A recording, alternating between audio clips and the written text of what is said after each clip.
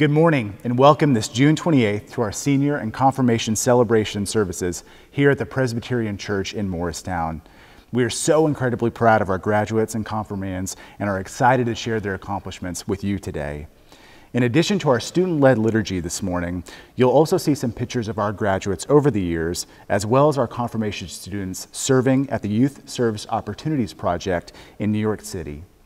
Please now join us in our call to worship. Happy are we, O Lord, when we walk in the light of your countenance. We exult in your name all day long and extol your righteousness. Your steadfast love is established forever. Your faithfulness is as firm as the heavens.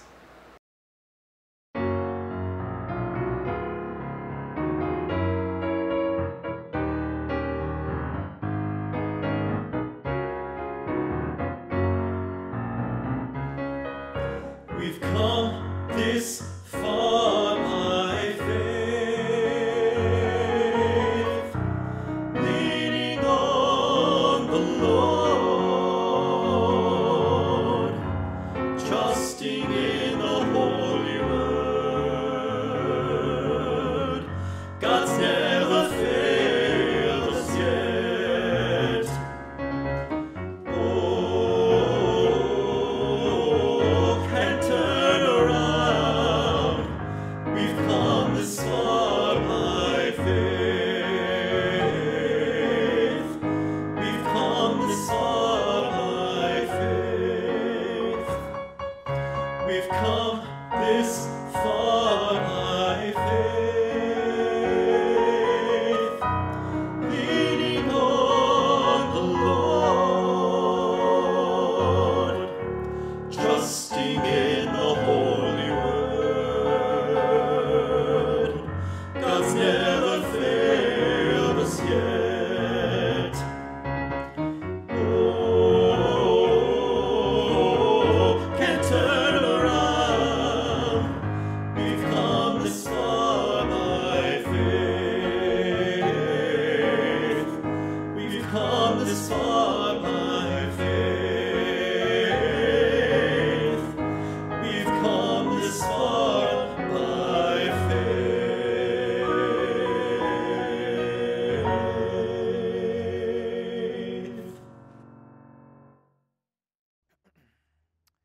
Join us now during the prayer of confession. Holy God, in baptism you claim us as beloved children and set us apart as witnesses to your love. At times we forget that we bear the mark of your grace and act as if you have no claim on our lives. You call us to the risky work of justice and peace, but we default to what is comfortable and safe. You call us to ministries of generosity and compassion, but we make little room in our busy lives for gestures of mercy beyond moments of spontaneous kindness. Wash us again with your grace and transform us by your word. We might proclaim your good news in word and deed. Amen.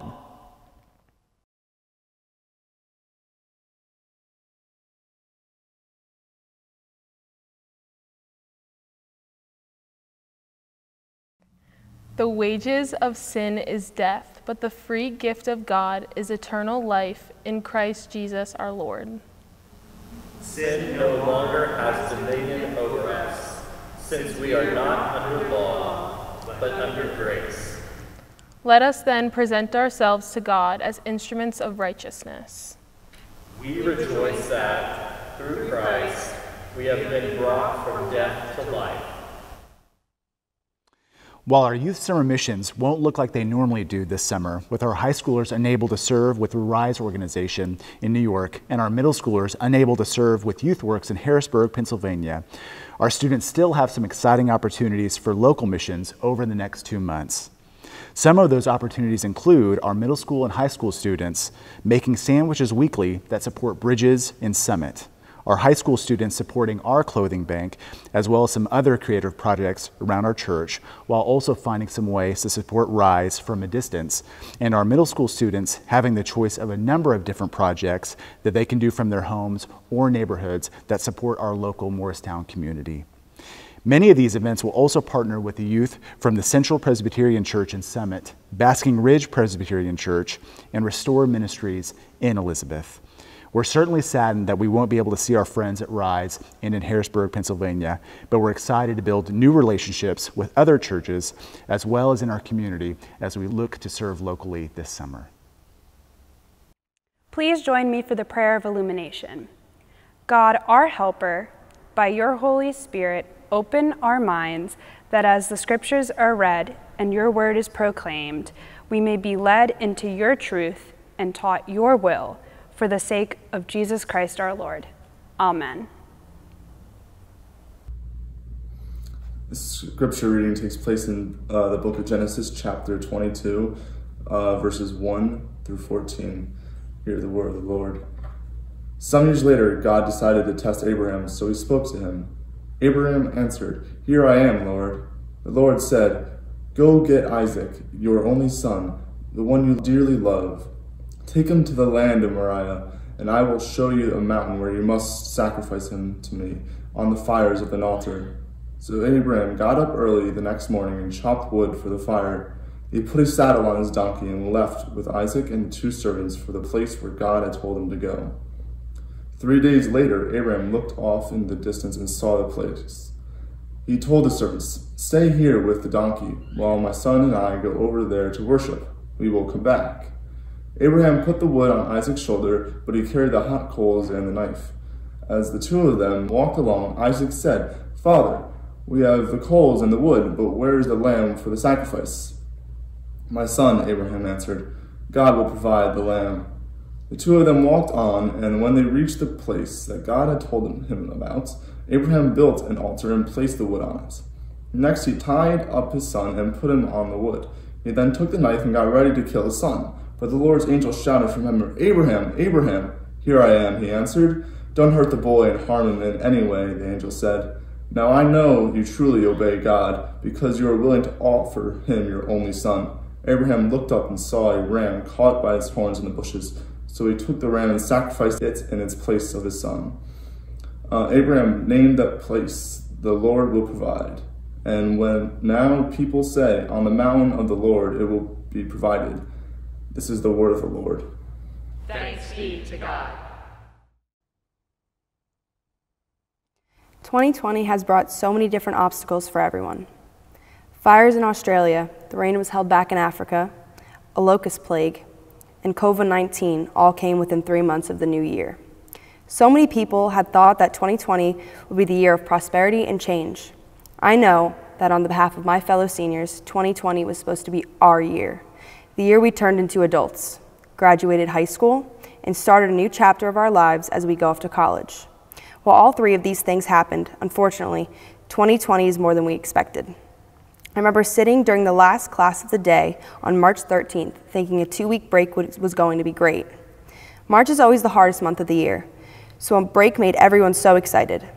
I had started making plans to hang out with my friends every day and go out on the weekends and just be mindless teenagers for the last few months that we could do that. And we did have fun for that week, until March 20th, when Governor Murphy declared New Jersey to be under a lockdown. Thus, quarantine started. I did think that it wouldn't last long, and by April we'd be back to normal, but I was sorely mistaken. All of our lives changed during those 2 weeks. Prom, graduation, decision day, and so many more monumental senior year times were taken. I was lost for a while. I thought, why me? Why this year? Why couldn't it have all happened last year or next year? I kept asking God why he would let this happen during what's supposed to be one of the best years of our lives. My confusion reminds me of the story of the command to sacrifice Isaac on Genesis 22. God asks Abraham to sacrifice his son Isaac. Confused, Abraham complies with God's command. He binds Isaac to an altar, and right before he sacrifices his son, a messenger is sent from God and stops Abraham from continuing the sacrifice. I will now read a short passage from Genesis 22, verses 1 through 19. "By myself I have sworn, says the Lord, because you have done this and have not withheld your son, your only son. I will indeed bless you, and I will make your offspring as numerous as the stars of heaven and as the sands that is on the seashore.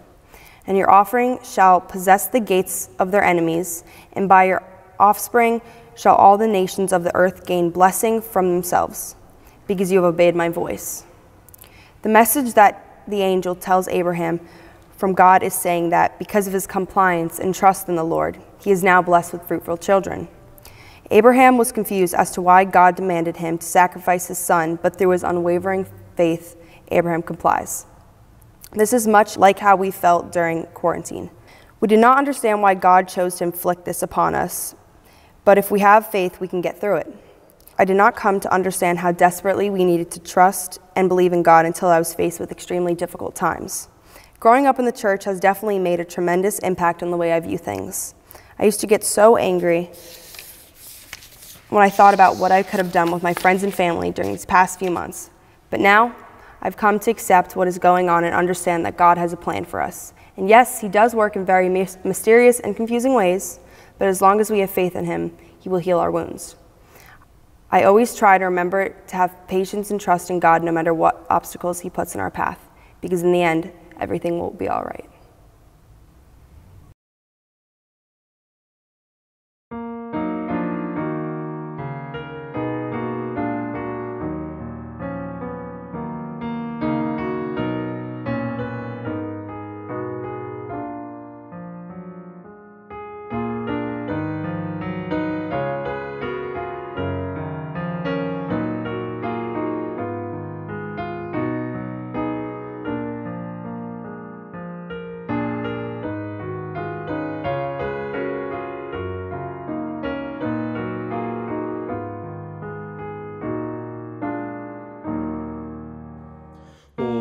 God, we bear the imprint of your face. The colors of our skin are your design. And what we have of beauty in our race, as man or woman you alone define, who stretched a living fabric on our frame, and gave to each a language and a name. Where we are torn and pulled apart by hate, because our race, our skin is not the same. While we are judged unequal by the state, and victims made because we own our name. Humanity reduced to little worth, dishonored is your living face on earth. Oh God, we share the image of the one whose flesh and blood are ours, whatever skin. In Christ humanity we find our own, and in his family our proper kin. Christ is the brother we still crucify, his love the language we must learn or die.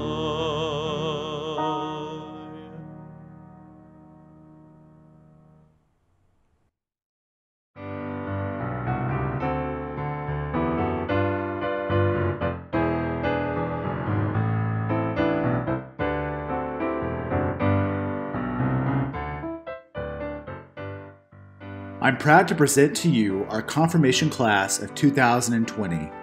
This group has studied a rigorous curriculum while also serving in the church and meeting with a mentor throughout the year. The Confirmands also spent a weekend in New York City feeding those who are in need while serving with the Youth Service Opportunities Project. Our Confirmands this year are Bridget Ewing, Kevin Clark,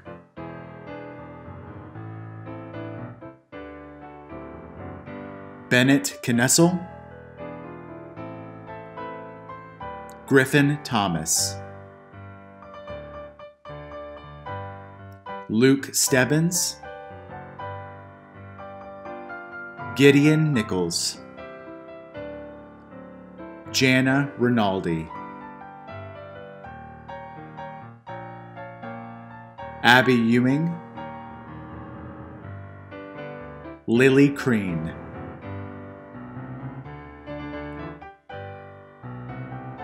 Brooke Leahy, and Colleen Ewing. And a special thanks to our mentors and Youth Service Opportunities Project leaders this year.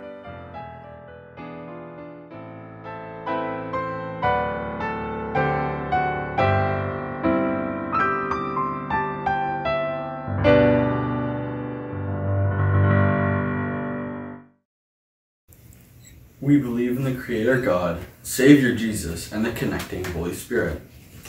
On the journey that is life, we believe that God is our guide, who is leading us through the forks in the road, the hills and valleys, and the nice and rough moments. Baptism is the start of this faith journey. Whenever we remember our baptism or partake in communion, they are like roads that lead us back to God. We believe that God has created everything and everyone, and that the presence of God is with everything and everyone. This reminds us that God has a plan for everything and everyone, and like the story of Esther, God could be leading us to a particular moment, the very moment for which we have been created. One of the moments that we believe that we have been called to is the service of God's people. Whenever we help those who are in need, we are walking in the footsteps of Jesus. We believe that God speaks through the scriptures in ways such as parables, so that we can understand God's grace and the love that God has for all of creation. We believe that God speaks to us in the life of Christ as an example for how to treat others with love and compassion, even when they return it with hate. We believe that the Holy Spirit, while hard to understand, is the connecting presence that brings us closer to God and other people. We believe that God is always showing God's self to us through living things such as butterflies in the air, or through concepts like fishing that illustrate that God is patient and steadfast with human beings. Even though we sin and are disobedient, God is always present in our lives and offers forgiveness. Let us always be in your care, O God. Surround us with your community, and let us always be those who take comfort in your grace. Amen.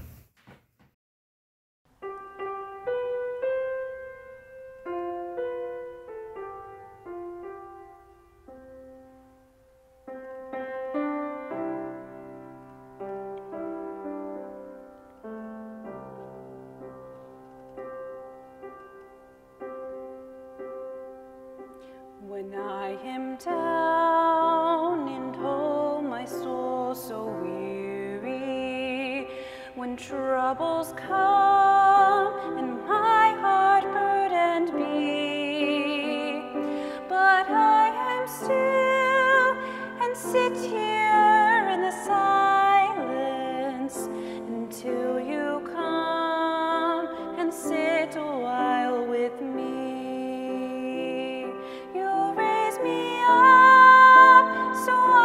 Stand on mountains. You raise me up to walk on stormy seas. I am strong when I am on your shoulders.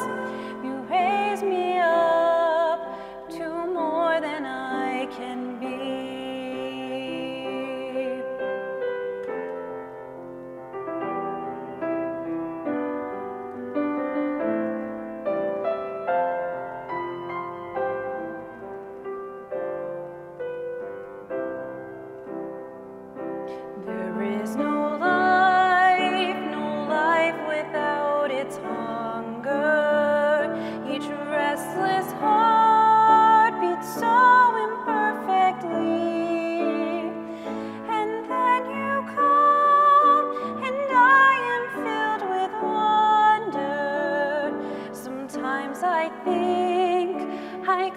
Eternity.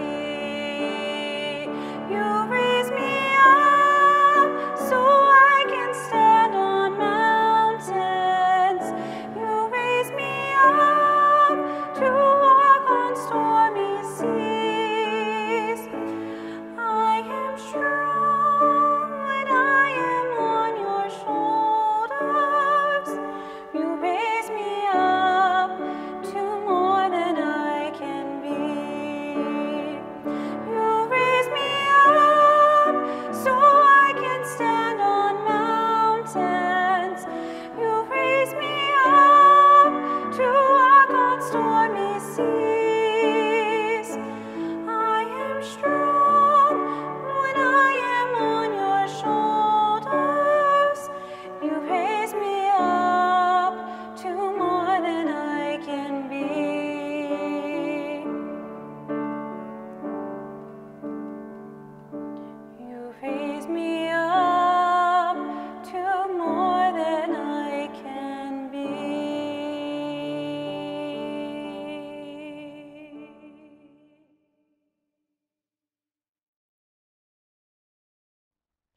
Presbyterian Women is very pleased and privileged to be granting the May C. McIntosh Memorial Scholarship to two very deserving graduates.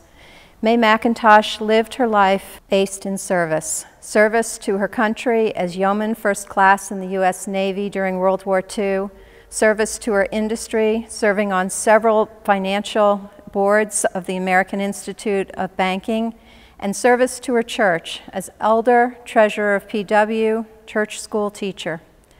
Both of the graduates receiving the award have shown the same dedication and willingness to serve. Ben Redgate, our first recipient, has been active and served our church in many ways. He has served as an acolyte since he was in the 7th grade, has served as an usher and as a greeter.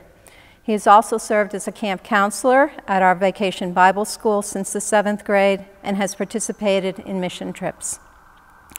Ben believes that the church has pushed his boundaries, providing opportunities to speak in front of large groups, leading groups of young children at VBS, and that our congregation has helped him to develop a confidence and assurance of his place in God's world.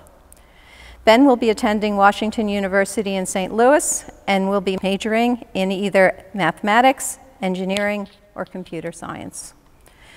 Anna Alessio, our second recipient, has also been very active in our church, attending Sunday school, participating in midweek programs, and choir practice. She attended YSOP trips, YouthWorks mission trips, and Johnsonburg retreats.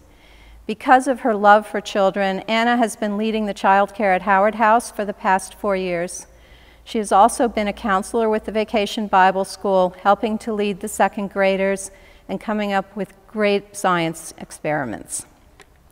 This past year, Anna had also been volunteering with the Morris after-school program and loved helping children with their homework and spending time with them. Anna will be attending the University of Rhode Island in their nursing program. Ben and Anna, please know that our prayers go with you as you head off on your next adventure.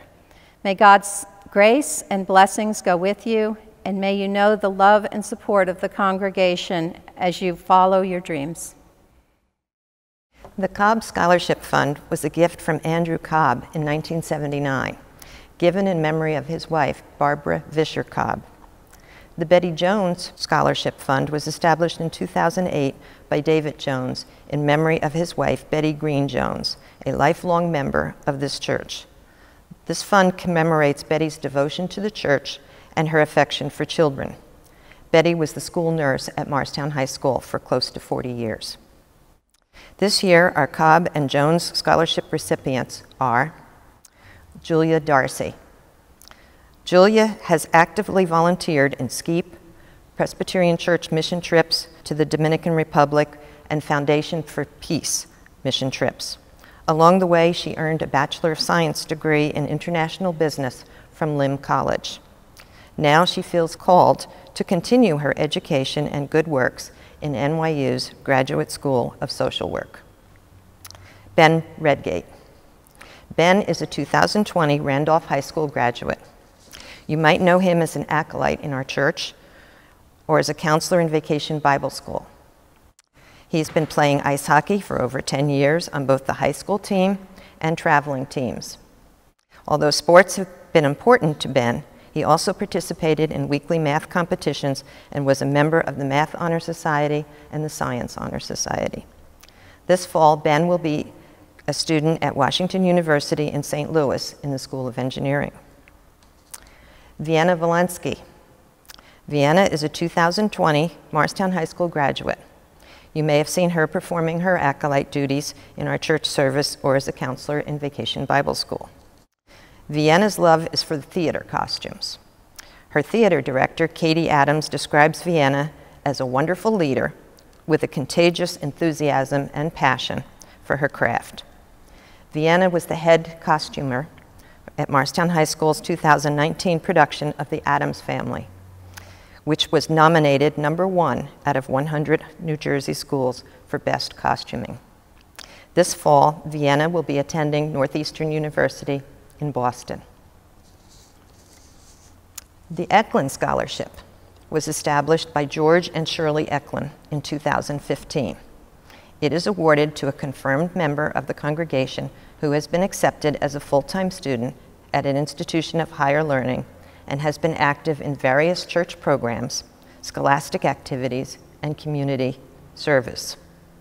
This year, our recipients are Anna Alessio. Anna is a 2020 Morristown High School graduate. She's been involved in all facets of the church, from mission trips, Vacation Bible School, youth group, and MAP, our Monday afternoon tutoring program for local first and second graders. Anna found time to play volleyball in the high school and train and volunteer as an EMT for the Morris Minutemen. This fall, Anna will be attending the University of Rhode Island in the nursing program.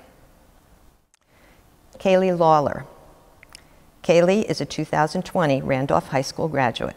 She participates in our music program at church. This fall, Caleigh will be attending Elon University in North Carolina. We wish all the scholarship recipients the best in their studies. The Worship and Music Committee is privileged each year with awarding funds to graduating seniors who have had a significant impact on the musical life of our church throughout their involvement at the Presbyterian Church at Morristown. Today we present 2 music scholarships, one to Caleigh Lawlor and one to Paige Leahy. I have seen both of these young adults mature from the time I arrived at the church 9 years ago. Both were involved in the children's choirs with Mrs. Ramsire, and both have been involved in the Ringers on the Green for the past 4 years, where they have both served as co-presidents. Additionally, Caleigh has been involved over the past year with the chancel choir and has been a wonderful addition to our alto section. I know that your families are very proud of you, and we wish you all the best as you continue your educational and life journeys in college in the fall. You are important, you are special, and you have been gifted by God in so many ways. Thank you for sharing your gifts with us. Congratulations. I would personally like to congratulate our confirmands and our graduates. For the confirmands, I wanted to say that they did excellent work even in this unique environment. I've read their statements of faith and they are outstanding. The session has met with the confirmands through a Zoom call and has already voted them into membership in the life of the Presbyterian Church in Morristown. To graduates, I know this has been a very unique spring, that you have missed some of the normal parts of celebrating a graduation. But please know, it's been a unique time, and we really believe that each of you are very unique in the gifts that God has given you. We're thankful for you, and we know now more than ever we're going to need those gifts and the talents you bring as you lead us into the future. Congratulations. So to the confirmands, I'm so proud of you. I was so fortunate to teach one of your classes when we were still able to be together, and I know that you are going to be wonderful and very productive members of this church. So I'm so proud of you for coming through this year, and especially this spring with all of the challenges. So congratulations to you. And to all of the high school graduates, I am giving you a big, huge virtual hug right now. I wish we could all be together where I could give you a real one. I have seen you all grow up in this church. You are fabulous human beings, and I know as you go on and begin the rest of your lives that you are still going to be a part of this congregation. You're certainly going to be a part of our hearts, and we love you and we are so proud of you. Congratulations. And I too want to add my congratulations and my blessing to each of you confirmands for the step that you have taken on your journey of faith. We are excited to continue to walk along with you, and to our graduates as you take your next step on the adventure of education, on the adventure of life. Know that our best wishes and our blessings go with you, and we cannot wait to see where you end up. God bless. God of Abraham, Isaac, and Jacob, we trust you to provide for us and for our world. Even as if you provided for Abraham, you raised the body of Christ, the church in the world, to proclaim your good news to those who are bowed down by the hardships of life. We pray to you this morning for the sake of the world. Please be with the people lost in grief, even when they convince themselves they are okay, because they will need your guidance. Guide their loved ones safely to heaven and stick with the grieving. Help them through times of trouble and give them your grace. Surround all people who are sick with your healing, strength, and care. Lift up those who are caring for them. Give them strength and help them to be instruments of healing and compassion. Carry us forward as an entire global community as we continue to face this pandemic. Inspire those who are researching treatments and cures. Guide our leaders to make good decisions about our process and timeline for reopening. Please guide people to adopt the animals with no homes despite their looks or age or disabilities. All pets deserve the love and kindness. Please, Lord, help them. We pray for all youth. Guide us through the challenges and uncertainty we face in these days, and help us to learn and grow to our fullest potential. Bless students everywhere as they finish a school year unlike any other. We pray for everyone who doesn't have access to good education, that you might bring them from new opportunities and better ways to learn. Please help the poor. Lead them to food and water to survive, clean clothes, and a place to keep warm. We pray too for those who are on our hearts and minds today, as we name them before you now.